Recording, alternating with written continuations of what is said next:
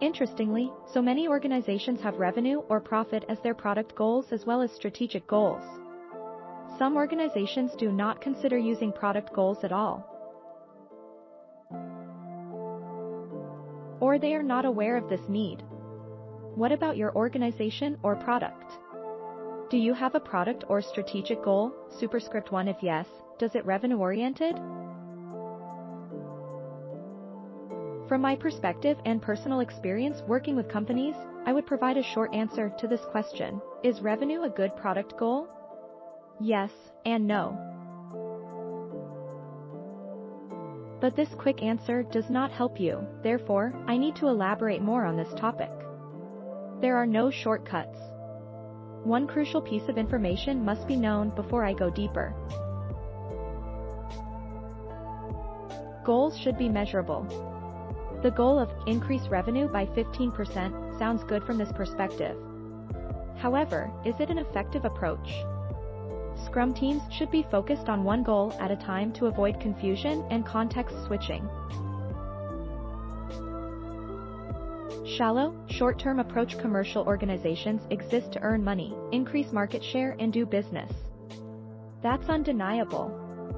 Having a goal, only revenue/profit oriented for product teams might be too shallow. It means that customers/users are not part of the product journey, aren't they? Some companies just ignore them while setting up goals. Who is making a profit for the organization? Equals customers and users. How likely your organization will reach its revenue goal without users and/or customers?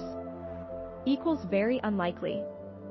Superscript 2 why users/customers should be interested in your product/service if they are unsatisfied, or nobody cares about their happiness. Equals as a customer, why should I buy/subscribe to your product? Because you have a financial goal? What would team engagement be if they do not know what customers/users need? Superscript 3 equals I found Scrum teams to be more engaged if they had clear, customer-oriented goals. If they do understand what customers want and need. I called the approach on having revenue only related as short-term and shallow. It might not lead to the intended results. Opposite, it may lead to mindless adding features, whether needed or not. Sometimes I observe even an aggressive delivery, do more, faster, we need to fulfill our financial goal. Why are these features required if they are never validated with customers/users and their real needs and satisfaction gaps? Right, I am harsh here to wake up some decision maker just to reflect. This observation is based on my cooperation with at least 30 companies over the last years. A long-term, effective approach, a relatively better approach, is combining revenue and customers and goals. You may also consider having goals only customer-oriented. Based on shared research in EndNotes, the more outcomes you deliver to customers, the more revenue you have.